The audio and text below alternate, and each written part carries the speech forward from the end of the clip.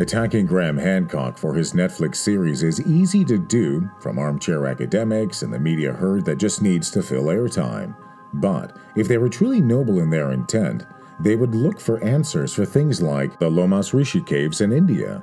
Now, the kind of laser-like, mathematically precise stonework to produce the interior of these caves is a confounding mystery, especially because the knowledge of geometry necessary to create a perfect curve after laser measurements, the room was beyond perfection and it's thousands of years old. And it's just one of many examples of mystifying ancient masonry, which again speaks to the possibility of lost items, knowledge, and history, much of it buried underground.